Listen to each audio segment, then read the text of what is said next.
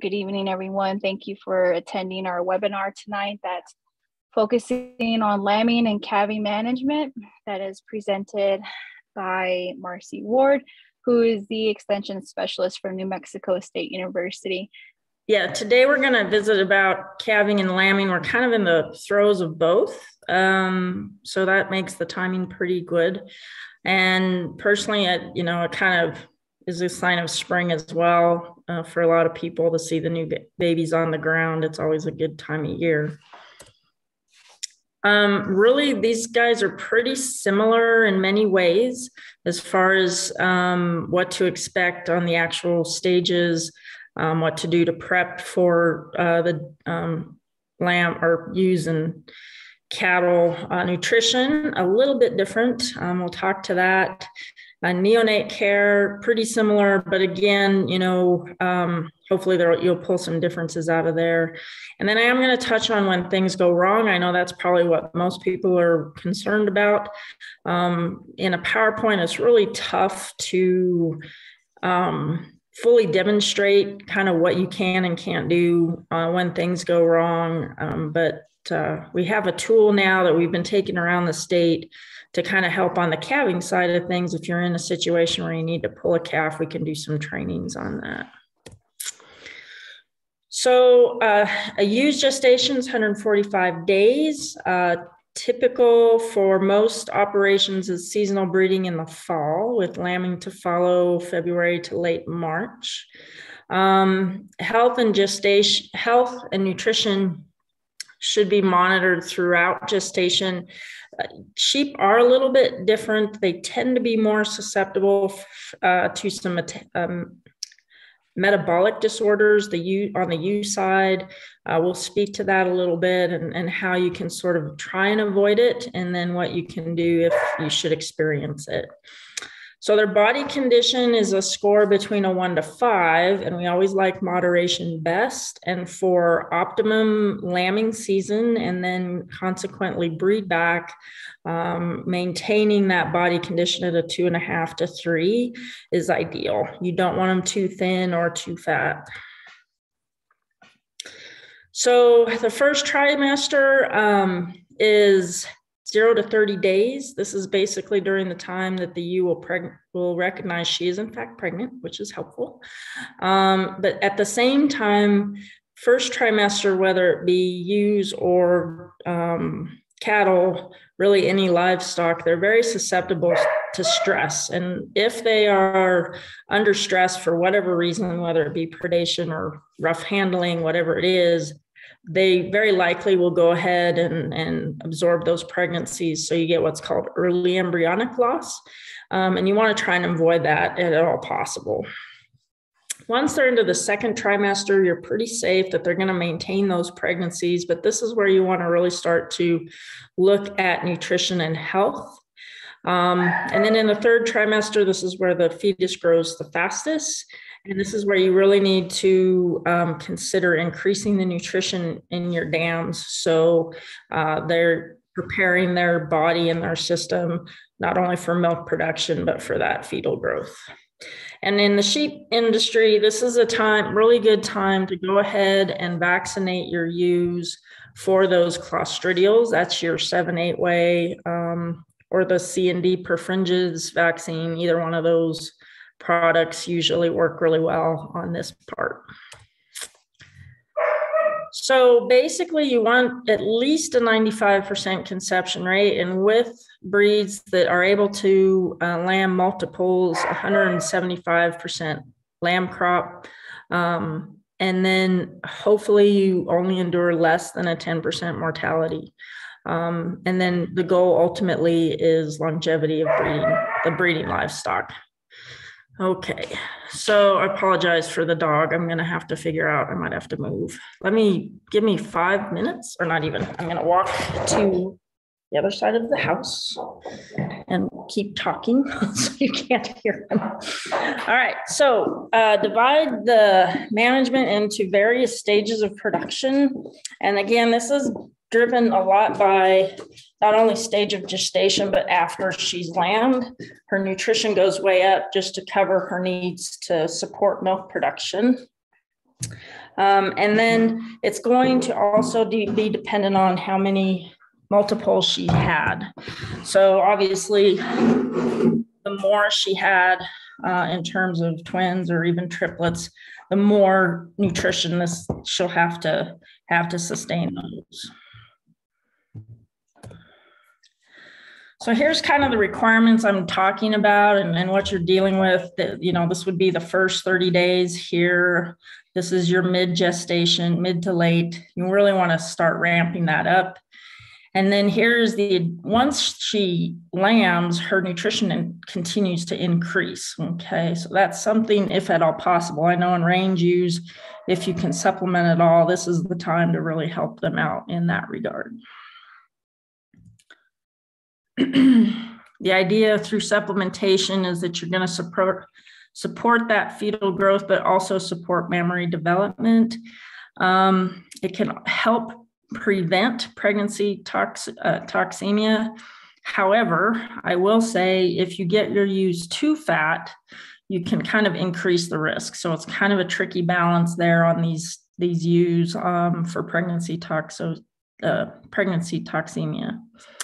And then obviously this good nutrition program can help with healthy lambs as it promotes colostrum quality too. So in terms of specific feeding just prior to lambing, what are we talking about? 1 to 2 pounds of grain per day. Again, you want to hit them with that enterotoxemia or the Clostridial vaccine. And then that would be about the time you'd want to shear those ewes. That's just some extra management there. Okay, so if you have inadequate nutrition, if they're too thin, they can also suffer from ketosis or pregnancy toxemia. As a result, too, you're going to have smaller, weaker lambs. And then the survivability, whenever you have a weak lamb, it's really high risk that you're going to lose those lambs. So we want to avoid them being too thin on the ewe side.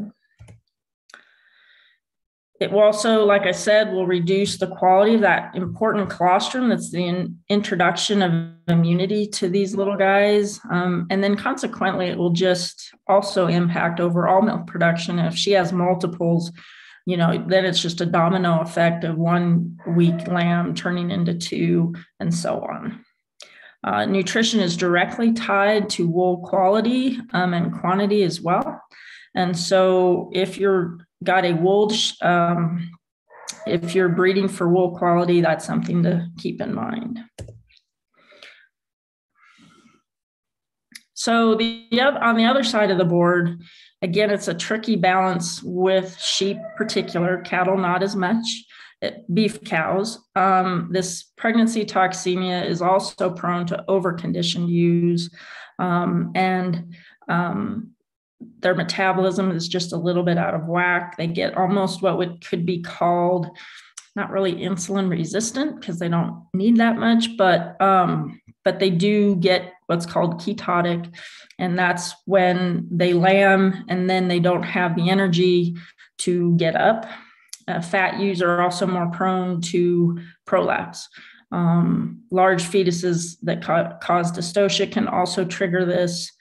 And again, these oversized lambs have a higher mortality as well. So really, fat is expensive to put on. It's a tricky balance. So again, that goal is that body condition between 2.5 to 3 in your ewes for a good lambing experience. All right, let's move into the nuts and bolts of lambing. Jugs. Now, not everybody uses them. You're in range conditions. You're not going to use them necessarily. But why do some people use these things? The big thing is to reduce predation. You're keeping them in a confined space, hopefully out of the elements, so they're not as exposed to weather as well. And ultimately, you're going to improve your lamb crop while utilizing these. And you don't need some fancy outfit to do this. You can see in this picture, they just cut up some cattle panels and made a pen for the ewe and the lamb. So in terms of how many do you need, you can kind of figure About 1 jug per 7 to 10 ewes total.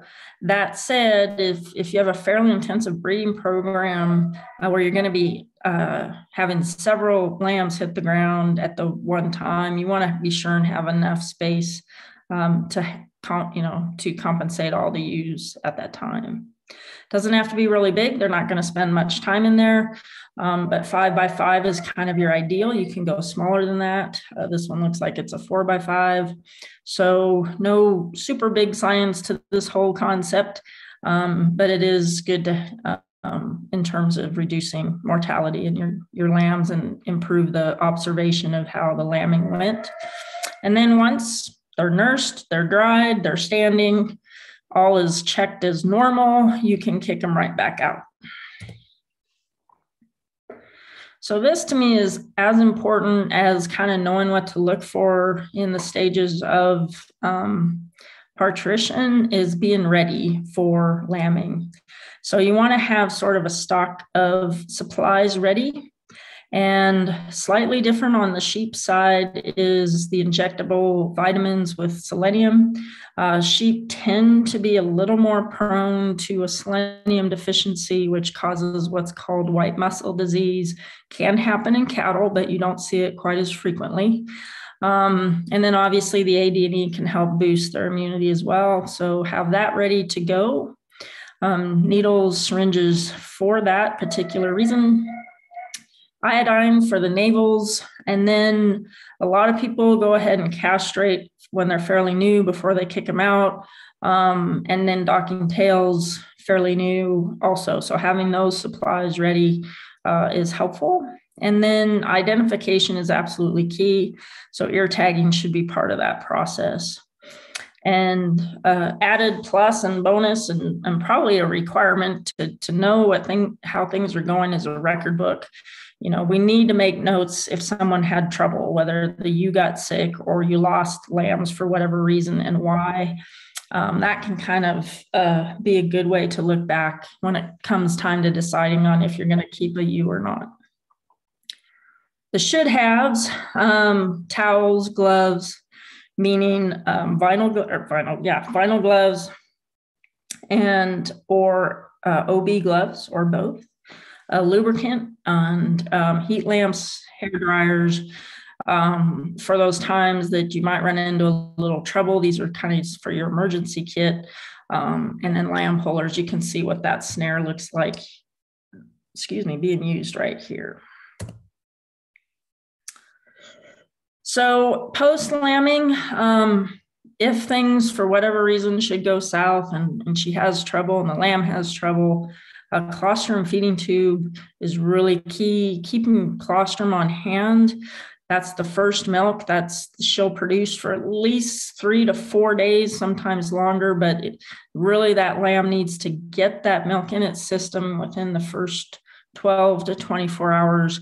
And mom's source is the absolute best, followed by if you've got some frozen from other ewes. And then powdered is okay. It's, they get better with those formulations all the time. But if you can somehow transfer from the ewe straight to the lamb, that's the best option for the first few feedings. Plus, the other thing is if you keep stripping out the ewe, she is going to continue with milk letdown and you won't compromise milk production. So you do need to, if you lose the lambs and you maybe want to graft one on her, keep milking her out. That's kind of a side note to kind of keep her in milk. Lamb bottles, pop bottles usually work pretty good, but you got to have the nipples small enough, right? So they have those in most of your farm stores. I really encourage people keep those packets of electrolytes in their wheelhouse and scours, because they can be in confinement at pretty good risk of getting a very contagious bacteria infection that causes diarrhea, coccidiosis. And so that is something you can do to prevent it. There's products you can put in water. And then if you have a case outbreak, you can give a sulfa-based antibiotic, clears those up pretty well. And they're usually in the form of little boluses.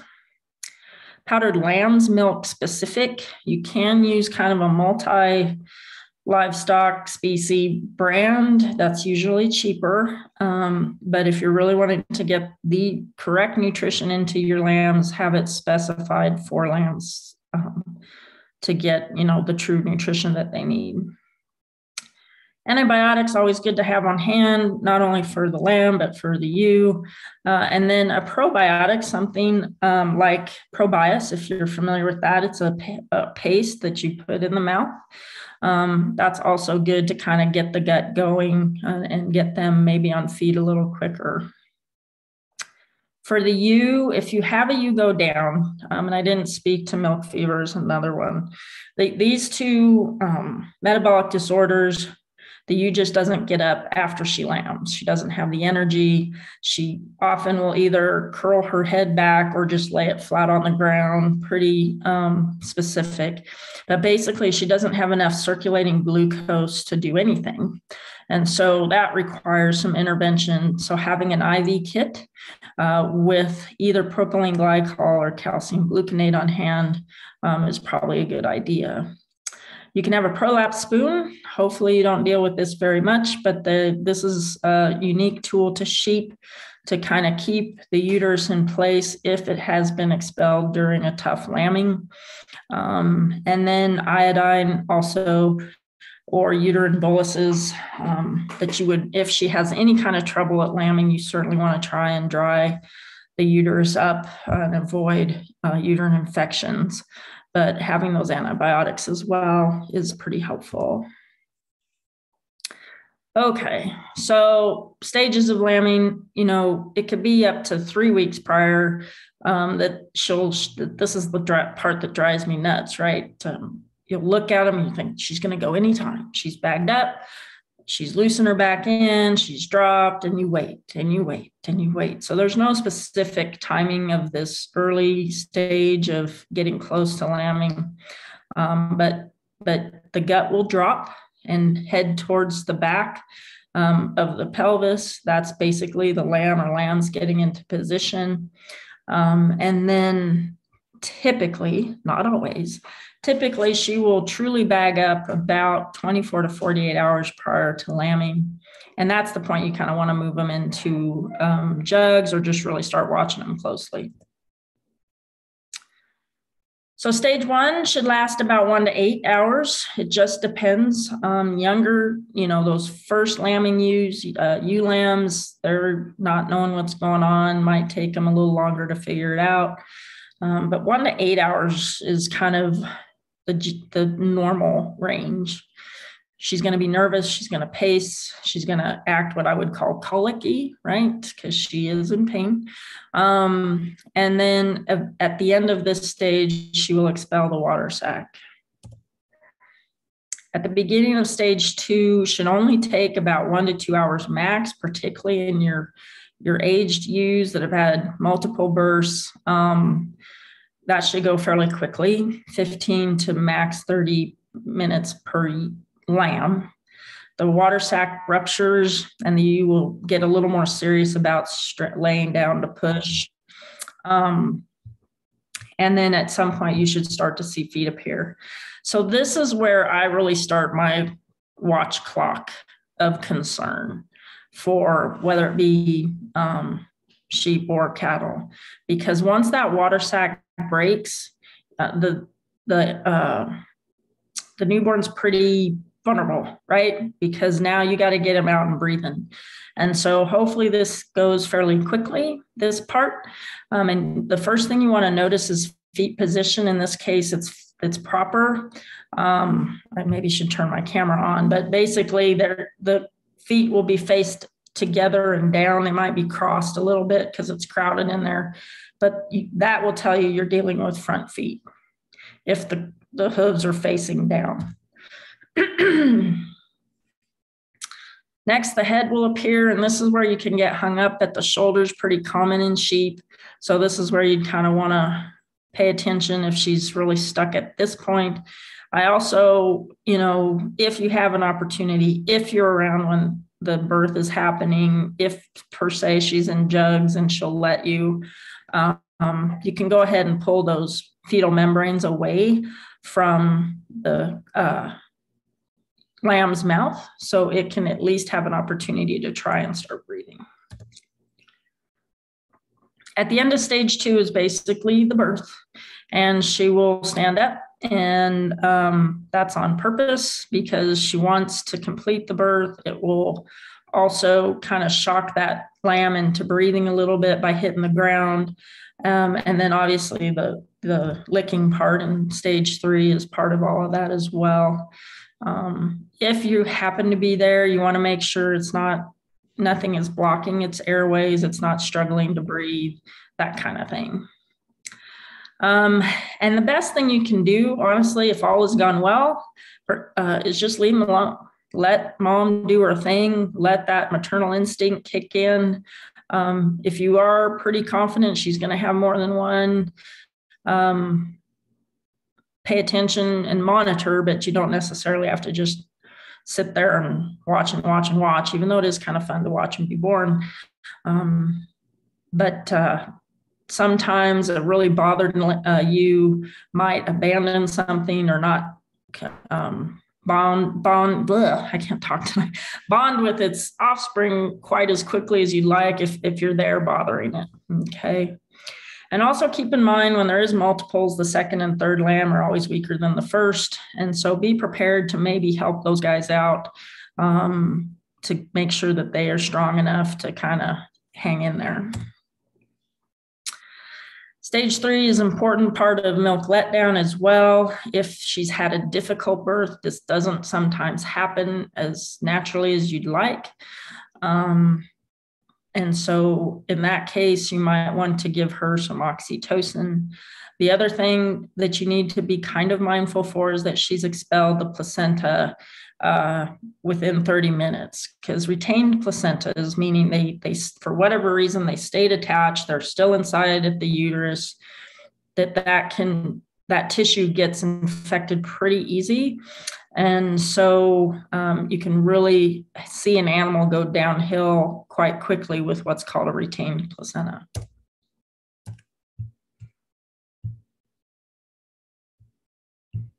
Okay. So when to provide assistance, if an animal is in stage 1 for longer than 8 hours, she's still acting nervous, she's still, showing all the signs, but is not expelling that water sac. The worst thing that happens to me, the nightmare for this stage, is when the water sac has ruptured inside. So you can't tell that it's already ruptured. And in that scenario, again, observation is key, but the end result is usually not the greatest if it's missed after 8 hours. If in stage 2, any of the following occurs, okay, the mother gets to a point and she's pushing and no progress is being made after 30 minutes, then it might be time to intervene. If the water sac is observed for longer than an hour and the animal is not trying to push, she might not have the chemical reactions needed, the hormonal response needed to go ahead and let labor continue. And so that's where you might need to intervene. And eventually, with that kind of pressure on the cervix, that might go ahead and get her in gear. But that could be an issue.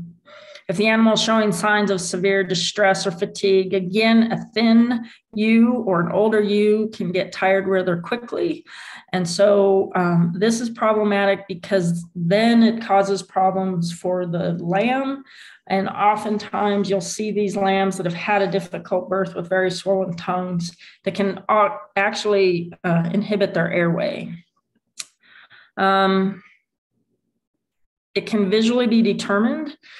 Also, say after the water sac has ruptured and things have gone kind of normal to that point, but you see that the feet are upside down, that's a sign it's coming breech. Or like I said, no progress, and you're not seeing feet at all, or you're seeing just 1 foot. This is something that would be worth investigating for sure.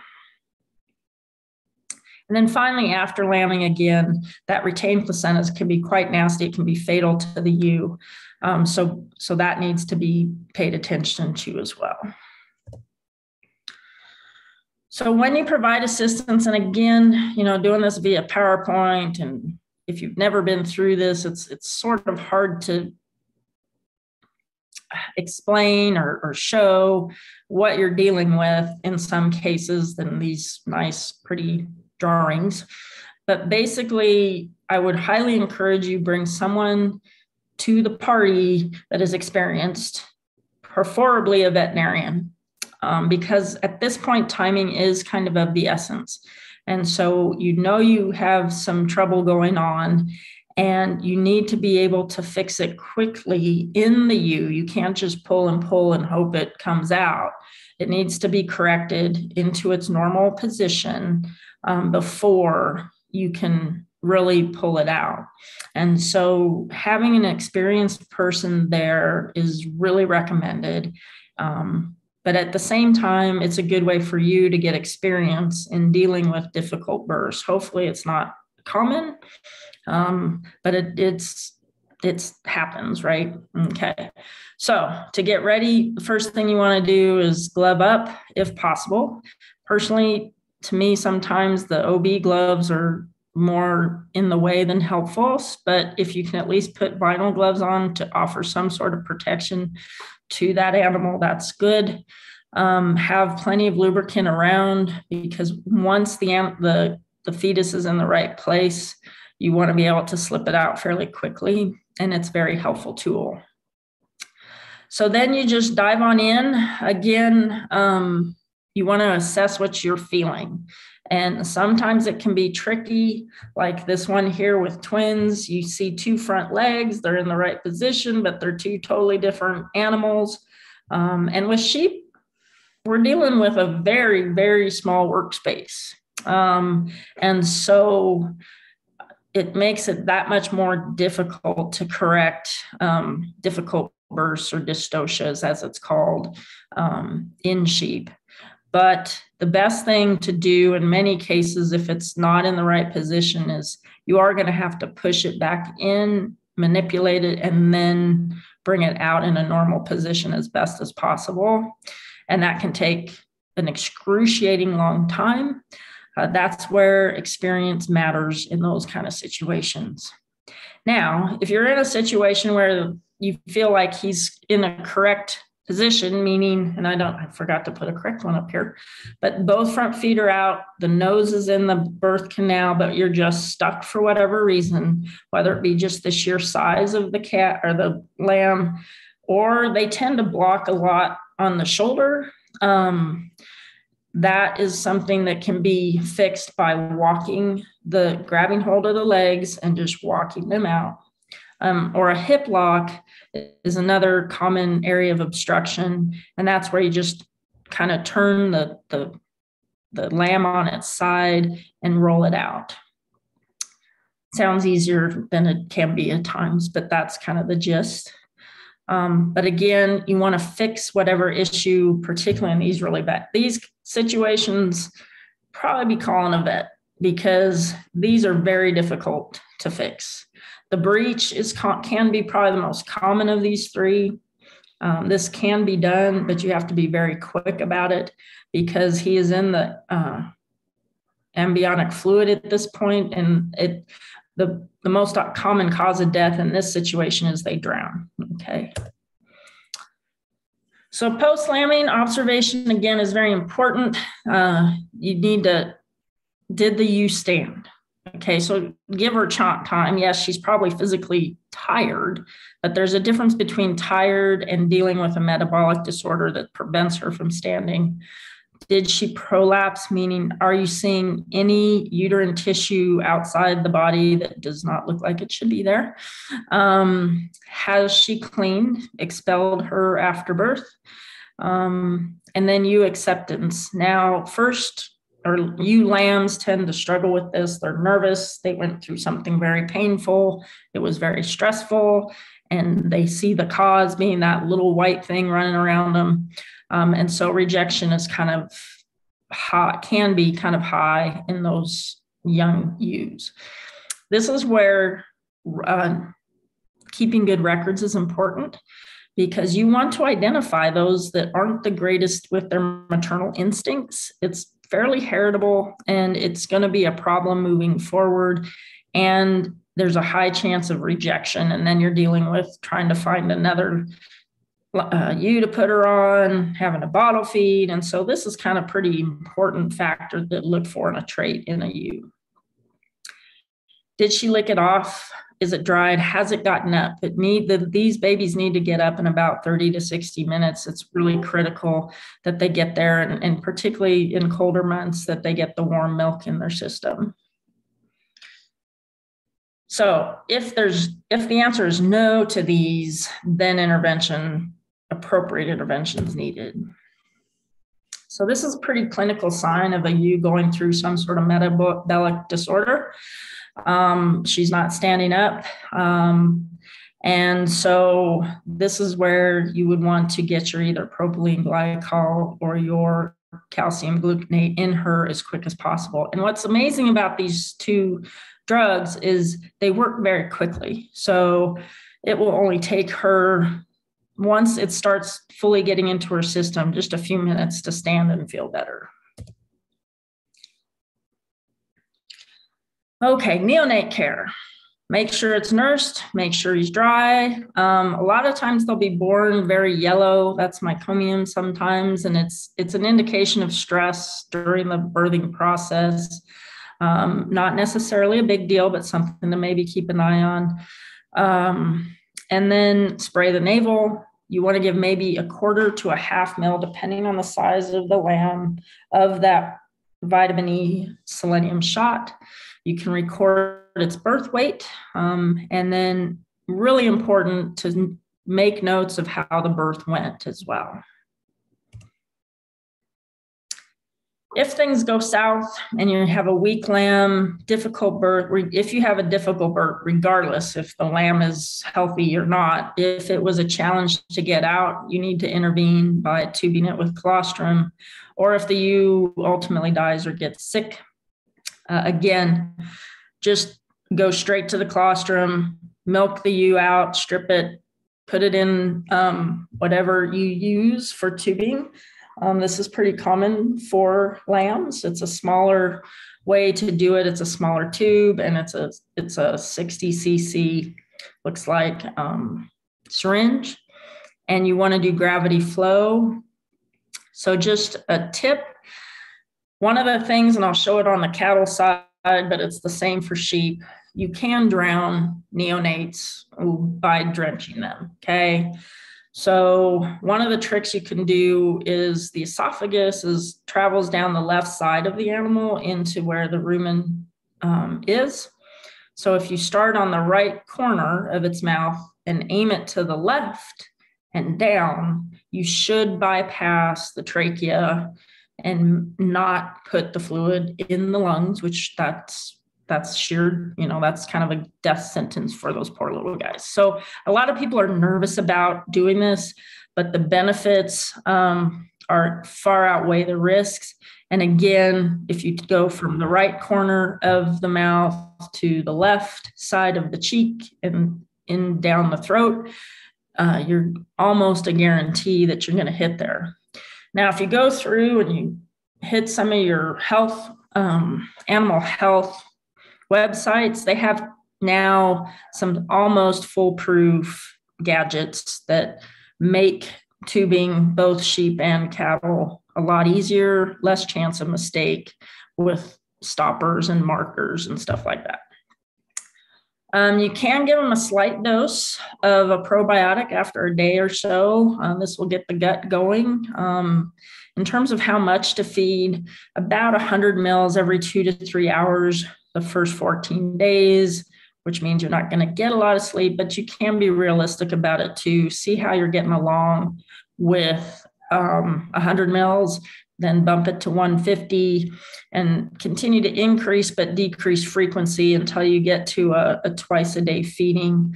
And the rule of thumb to know that you're getting adequate amount of replacer in them is about 200 mils of product per 2 pounds of body weight a day. Okay.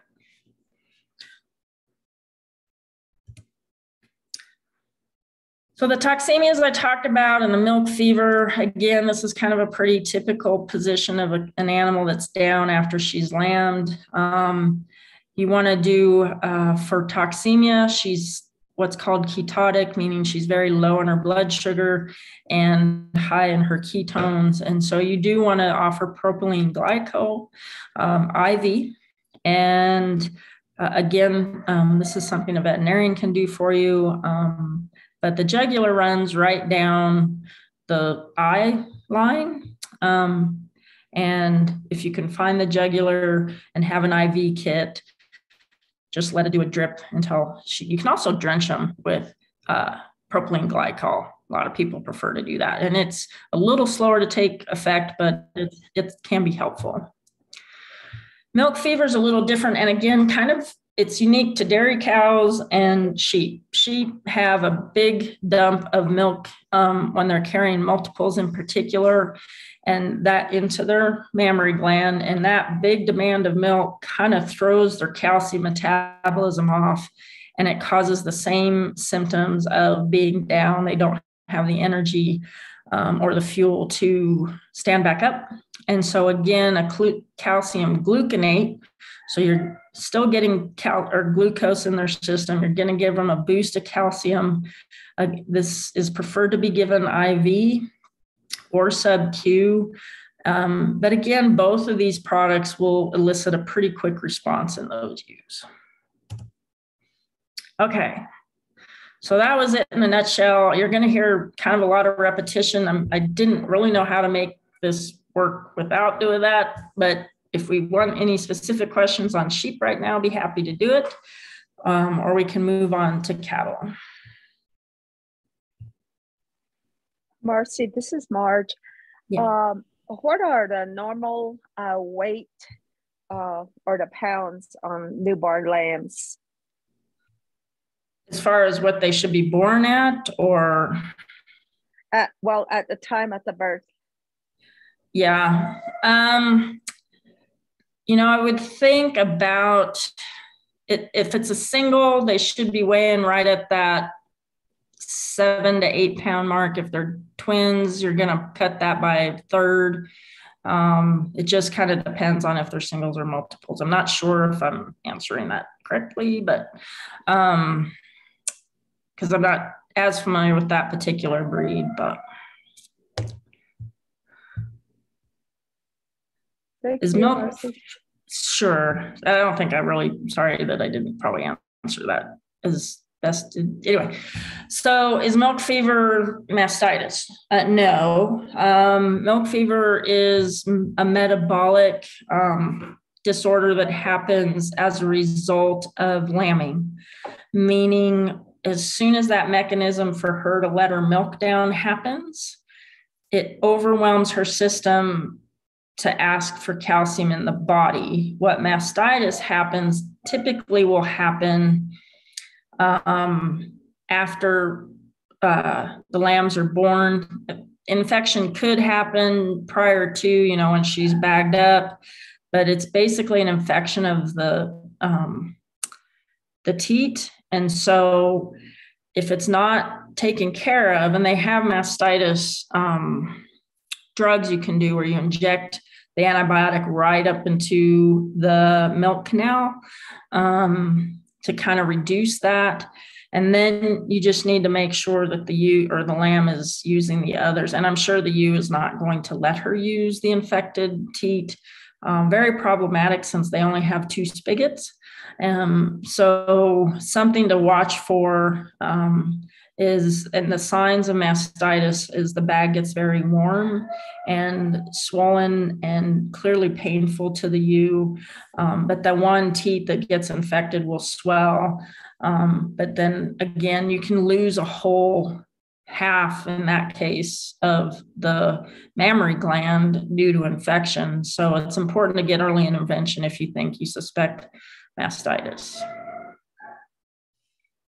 Good question. Another question, Marcy, on the lambs. I know the male lamb, you have to castrate, and then we tend to dog the tails as closest to the body, to the back. Is it kind of cruel to do both of them at the same time? Or is it too much stress? When I think about that, and if you hit them at the same time all at once, then it's over, right? Versus they're in pain from one procedure, you come back a week later, maybe 2 days later, and hit them again with a painful procedure, then it kind of prolongs that. Where if you just make it into one deal, right, castrate and dock at the same time, it is painful. There's no denying that. There are some things you can do if you're concerned on the pain.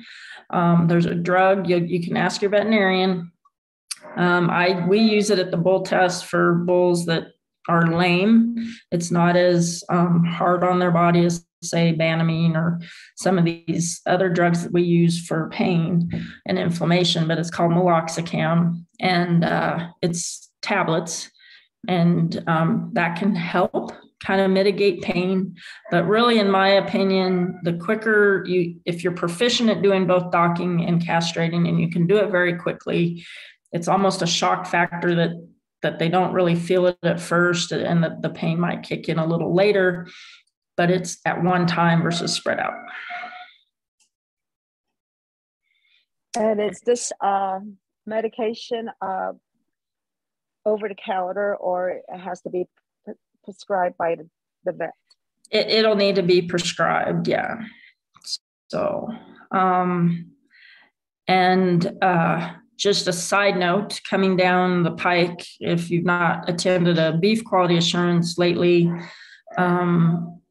unfortunately, or fortunately, it depends on how you look at it, but unfortunately, your LA 200s, your penicillin, some of the things we really like to use as over-counter antibiotics will no longer be available. You'll have to get a prescription for those as well. So this is where preparation is really important. Build that relationship with your veterinarian, just for two reasons. One, you have trouble with, and trouble happens. It's the livestock industry. It just happens. We unfortunately have death loss. We have problems during calving and lambing, and having that connection is really important. But on the other side too, is when you're preparing to get ready for lambing or calving, to have these drugs in your cabinet ready to go, you're prepared for worst case scenario. So that's just something to think about. So the question on chat is, after doing treatment, when can the lamb suck? Well, knowing mom, she's probably not going to hopefully it's just a single when you're dealing with mastitis. Otherwise, they're both going to probably be only allowed to utilize the one teat, the uninfected teat, because she'll probably kick them off the affected teat simply because of pain. When the pain starts to go away, the drug has obviously done its job, and then it's probably safe for the lambs to go ahead and start using that quarter or that half, I guess. But mom will take care of that. When she feels better, then she'll let them suck, but it's not something that she could probably force to happen. So good questions.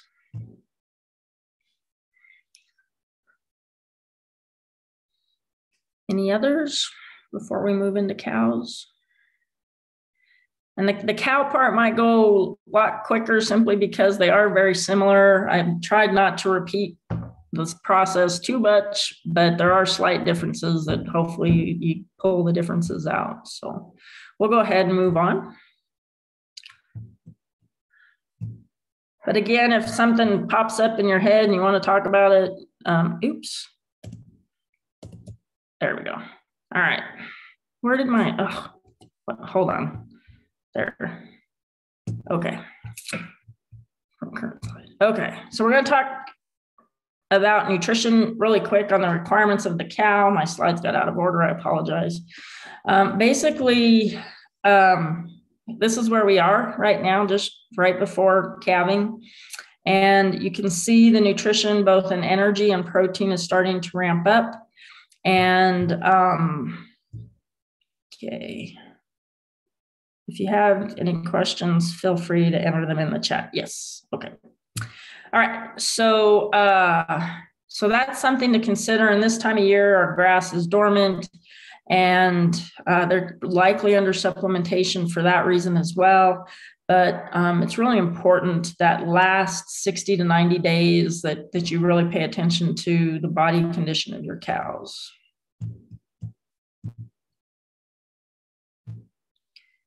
Okay, and then that trajectory continues after she calves. So just like the ewe, the nutrition, plain of nutrition continues to increase until she's peaked out at her lactation at about day 60 after calving. Okay. All right. So for gestation of the cow, it's 283 days. This is a graphic that kind of shows what's going on based on time of gestation. And this is the first 16 days is when she kind of goes through that recognition factor that, yes, I am pregnant. And the first things to grow are the organs. And then you hit that last 60 days, you have maximum growth, you've got muscle, you've got bone, you've got hair. All of these things require a lot of energy and protein and minerals and vitamins to successfully grow that calf, okay? And then you also need additional nutrition that she can store for use after she calves and can use for milking. So this is just another graphic kind of showing the same thing. Again, towards the end, the last 3 months, you've got a lot of muscle growth. You've got a lot of fat development, which also makes a lot for energy needs. And so that's where the nutrition is really important. In terms of the cow, how you can view this on the outside, since you can't really see how the fetus is growing on the inside, is body condition, just like the ewe. This is the best tool we have to visually appraise the status of that animal. And for cows, it's a scale of 1 to 9. And so the ideal is 5. Again, moderation is best. You can have too fat, which is expensive, plus problematic come calving, or they can be too thin, also problematic in terms of colostrum production, and then consequently milk production after she calves. So the thin cows too have higher requirements because they're ultimately trying to reach maintenance. And so in order to do that, they're going to have to gain weight, and that's where the higher requirements come in. So when you're out in the pasture, you're checking mineral, chopping water, whatever it is that you do to keep an eye on your cows, feed supplement, you want to make mental notes, and you can keep it simple. You don't have to do a scale of 1 to 9, but you can certainly do 1 to 3, with 1 being thin, 2 being average, and 3 being excessively fat. You can adjust your nutrition accordingly. And for me, if I see a lot of 3s just a couple months out of calving, when my first calves are scheduled to hit, that's when I really get a little nervous and I want to ramp up my nutrition because if you remember that graph, her nutritional requirements continue to go up 60 days after she calves. So if she's thin and her nutritional requirements are saying I need more, then she'll even lose even more weight, and then she won't breed back. So if you're starting to see a lot of these, that's kind of a red flag to ramp up your nutrition. Checklist for the cow side or the calving side, fairly similar. Again, needles, syringes, iodine spray, ear tags, record book. Now, some calves, well, most calves in New Mexico don't get tagged until branding say, but if you do put your hands on the calves at birth, good idea for one, but have those supplies at the ready for that. if you happen to catch a calf being born and you're going to put his hands on, you're going to put your hands on, go ahead and spray that navel with iodine. The reason we do the navel sprays is that's just a straw effectively for bacteria, and you can get a navel disease, and then that can be deadly if not caught in time, because they can go septic, meaning their whole system becomes infected, the blood does. And so drying out that navel or the umbilical cord quickly will help kind of prevent some of those navel infections. Should haves, again, worst case scenario, but always good to be prepared. Towels, gloves, lube, heat lamps, hair dryer, and in this case, calf chains or calf straps. Slightly different apparatuses to pull calves at times.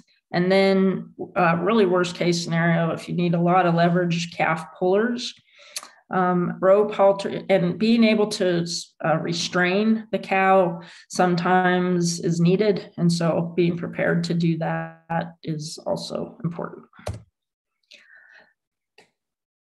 Okay, just like with the sheep, you want to bank your colostrum, right? Every chance you get, bank your colostrum.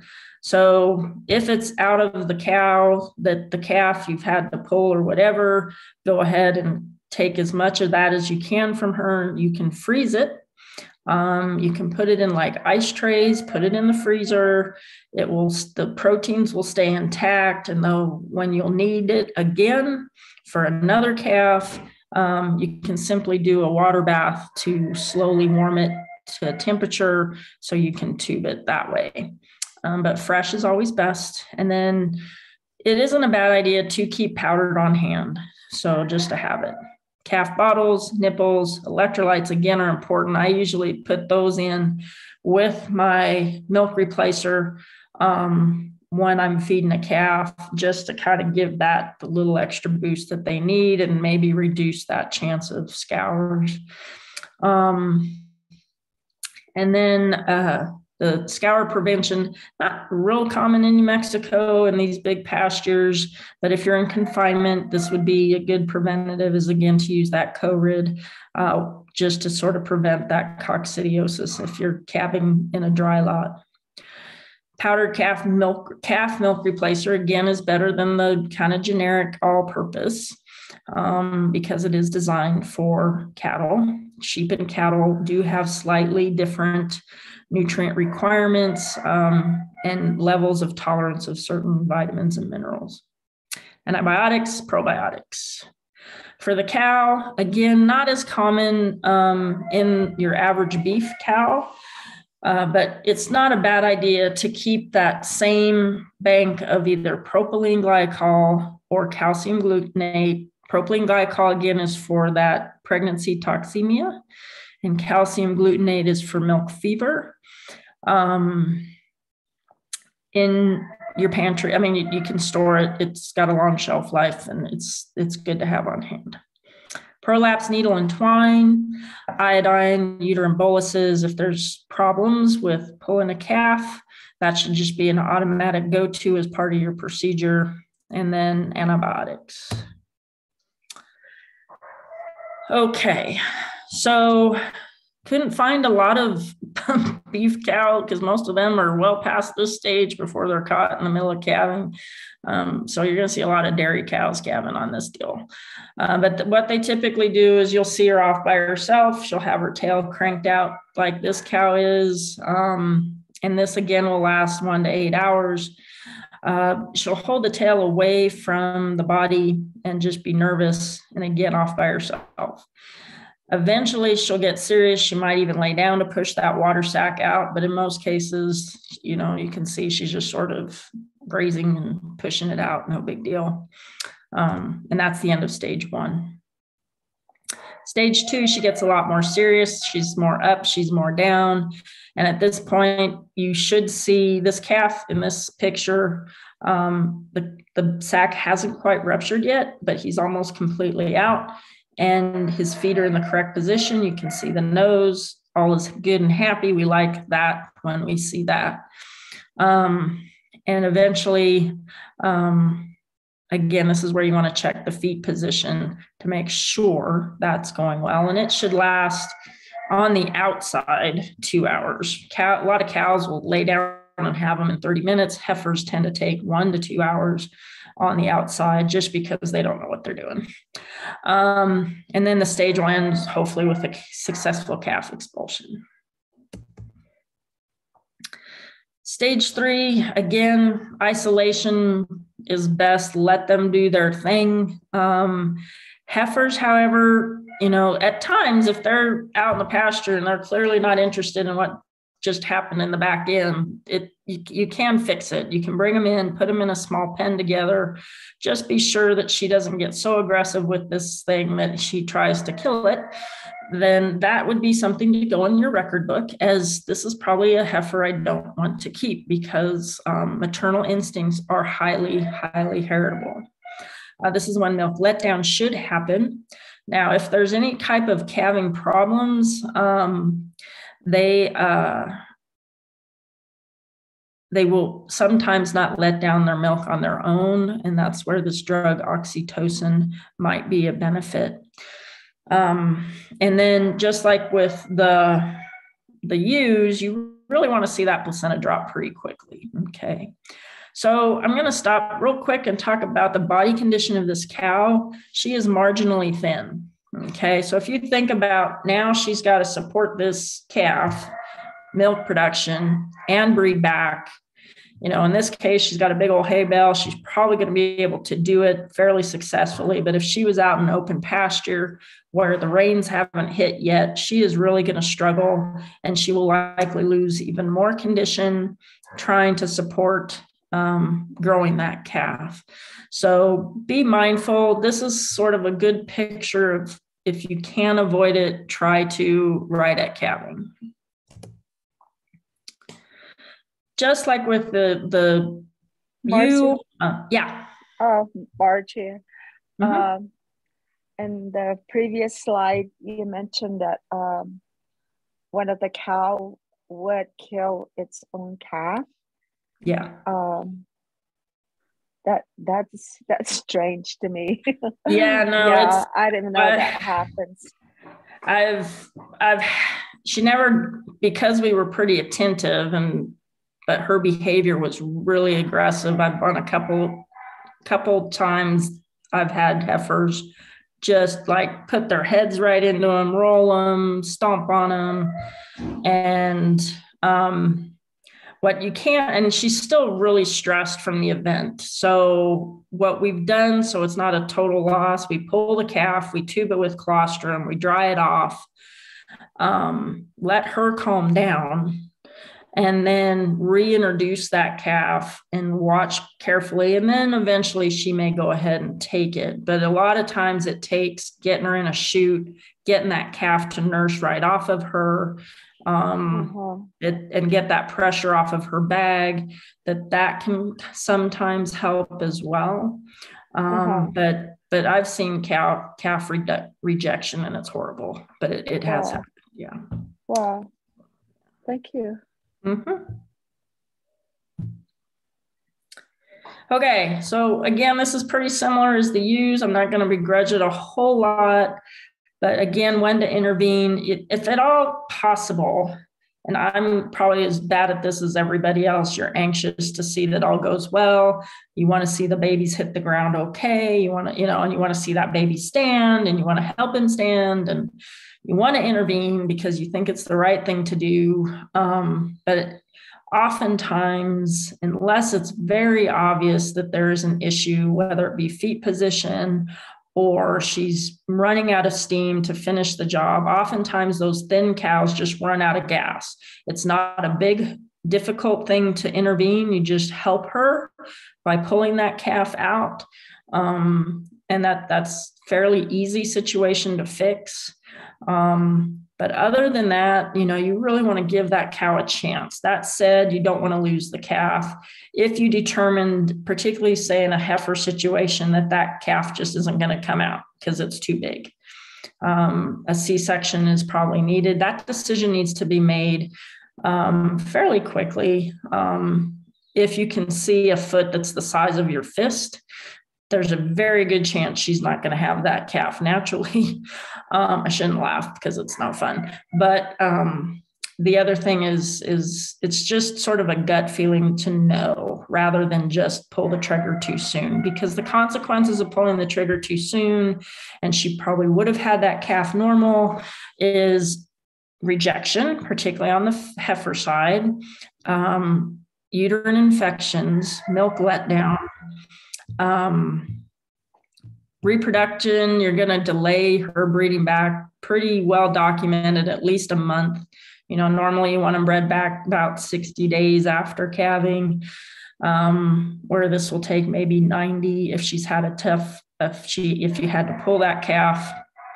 And so there's a lot more complications to intervening sometimes if it was inappropriate than benefit. Okay, so now that I gave my little spiel on let Mother Nature do its thing, there are times that that's not possible. So glove up again, I find the AOB gloves, even though they're more sterile and sanitary and ideal, they're also a lot more cumbersome for me to get a hold of that calf and try and keep the sleeves up. And it's not handy. So I will put on vinyl gloves sometimes. I can get a fairly decent grip with those. But the idea is first assess the problem. Then if it's just stuck here where the pelvis is at the head, or if it's a shoulder thing, or if it's a hip lock, I mean, these things are not easy to fix, but they are fixable. These positions are a lot more challenging. The head back, head down. This one's not too bad. One leg back, not too bad. But some of these are just very challenging to fix. And so you can stick your arm in, she's well dilated. You've got a lot more room than you would in a U. So you should be able to kind of at least assess the situation to determine if, okay, we need to load her in a trailer and take her to town. We need a vet to come out, or maybe we can help her out.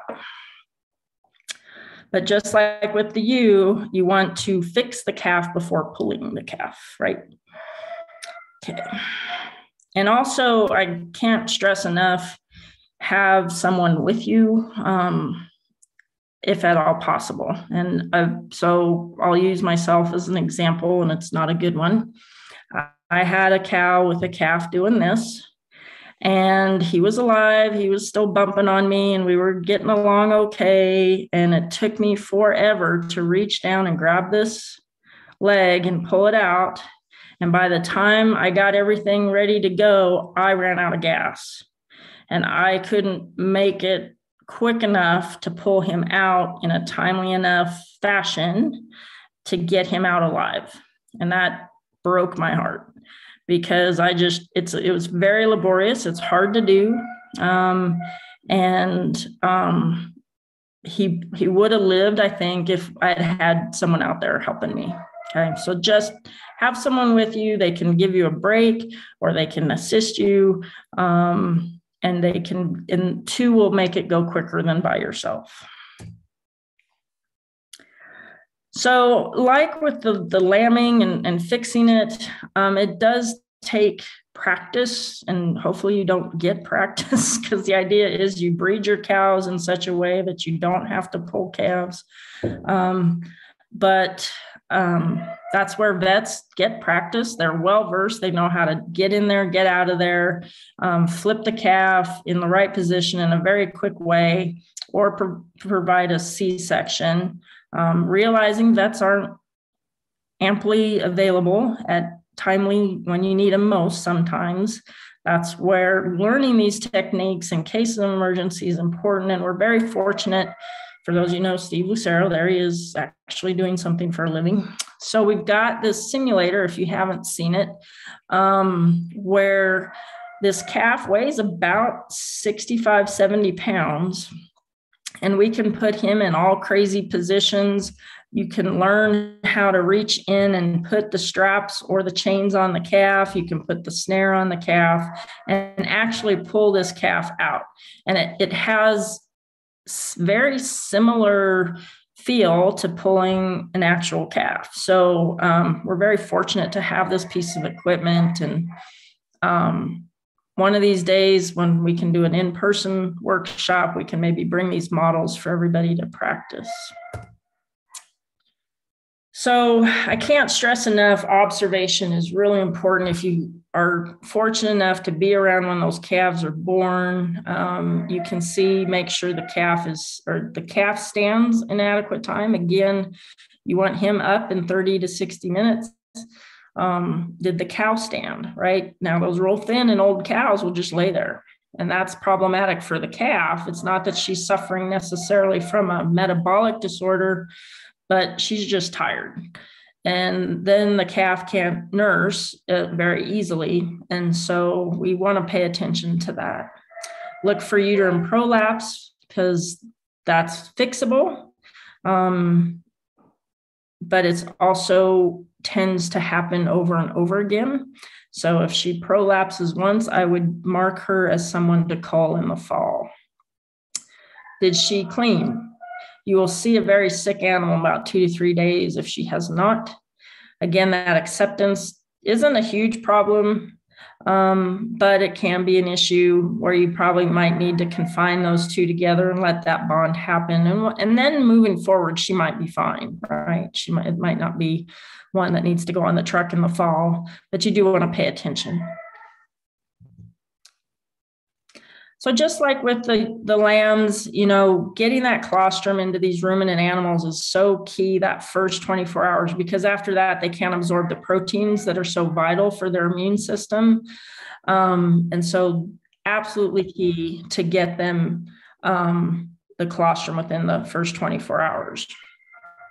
Anytime you have a difficult birth, even if it was just a tired cow and you just had to pull a little bit to get the calf out, give the calf colostrum, milk her out and put it in a bag and put it in an app. There's several different tools out there now. This is one that's got a rather long hose. You can get the ones that have that kind of hard plastic bottle with a stiff tube with the soft bulbous end.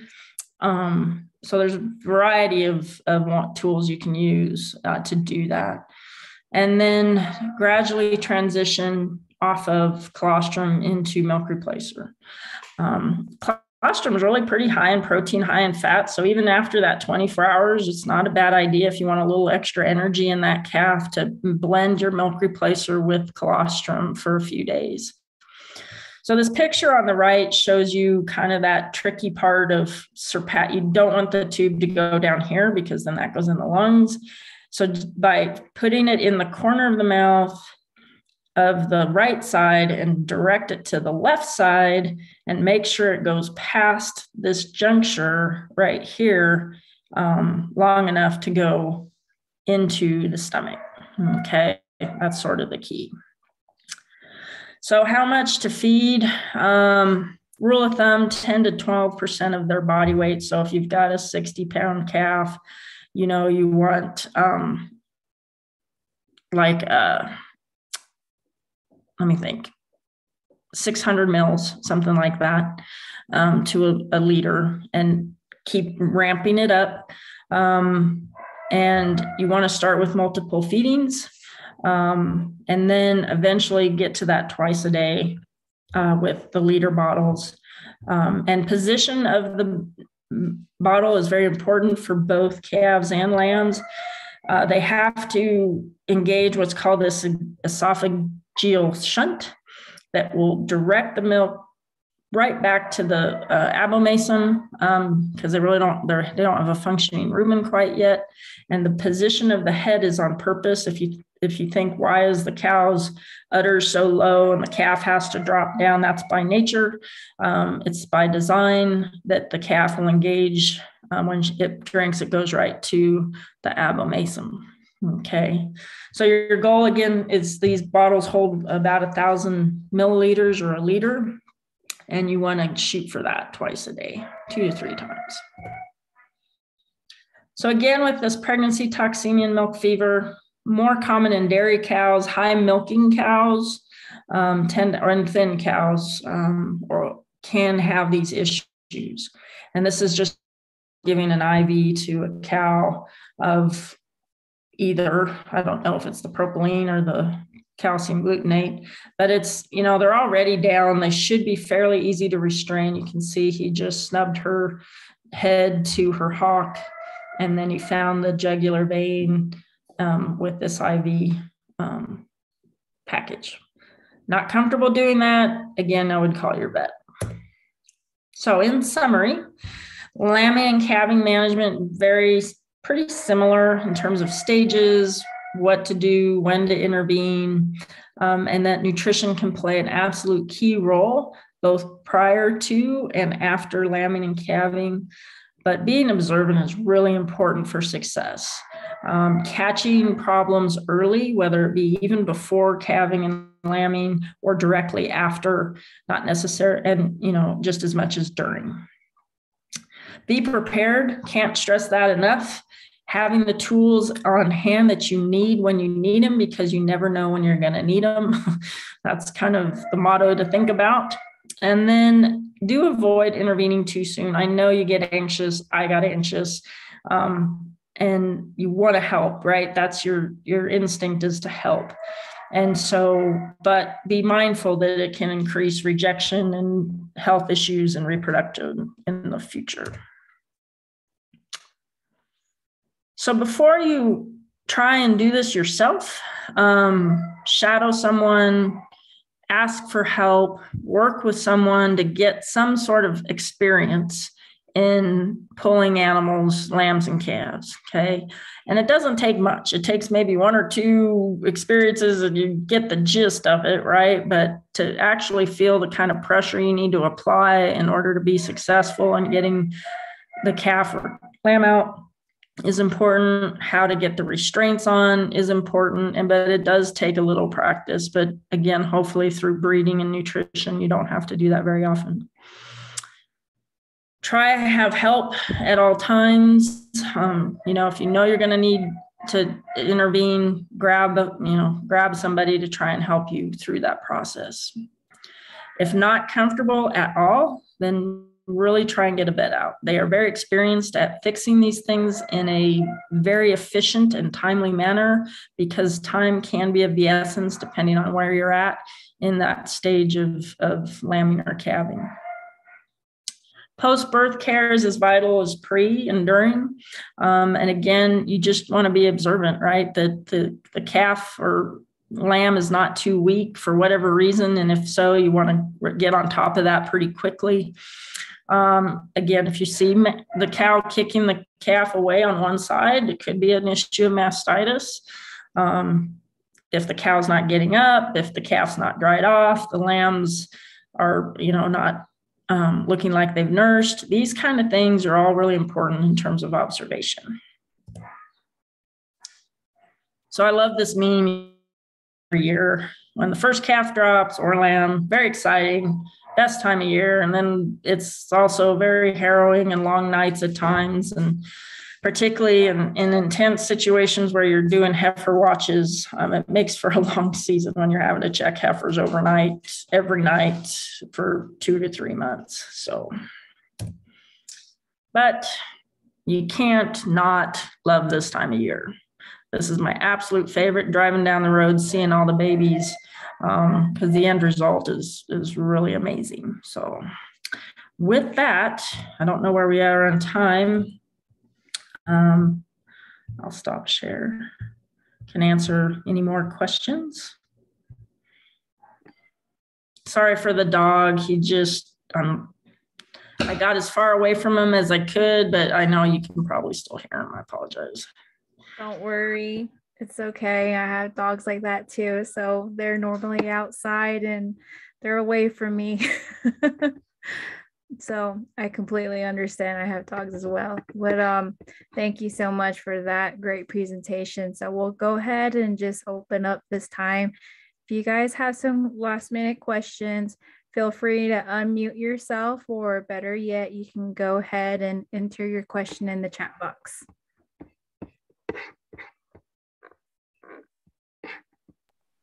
Marcy, Marge again. Is it very normal that the sheep and the cow eat their afterbirth? So yeah, here, let me turn up my speaker a little bit. Yes, in fact, that's pretty common practice for these guys to do that. Couple reasons. They like getting the kind of that extra boost of energy and protein out of the placenta, but it's also sort of a protective thing from predators. They don't want to leave any sort of odor that would draw predators in. So it's almost a protective thing that's been built into their system. I know it's disgusting to watch it, but it doesn't harm them in any way. But if you're in a confinement situation, you may want to go ahead and just pick those things up just for management purposes and that, because one of the things that placentas can do is spread disease, right? So if for whatever reason you had an abortion storm and these fetal materials are out on the ground, they're getting on the grass, and then the cows come and eat off of there, they can get the same disease. Predators, coyotes, whatever, might drag the placenta across the pasture, spreading that disease around. And so if you're in a confinement situation, I would maybe try and pick them up.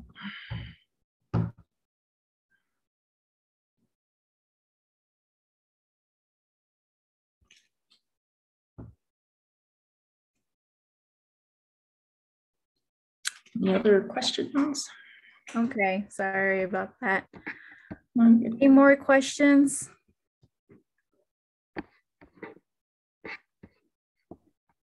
Okay, well, I guess that will conclude our webinar tonight. So thank you, Marcy, for taking time out of your schedule to do this great presentation for us. I know it's very informative. Thank you, everyone, for great questions that you had. And thank you, all of you, for participating in this webinar tonight. So that will go ahead and lead me to my next slide. Let's right here. We do have our next presentation, which is going to be on April 7th, covering grazing management webinar. This will be presented by Casey Speckman, who's the rangeland specialist from New Mexico State University. So we also have this on our website. If you want to go ahead and head over to our website, we do have it there.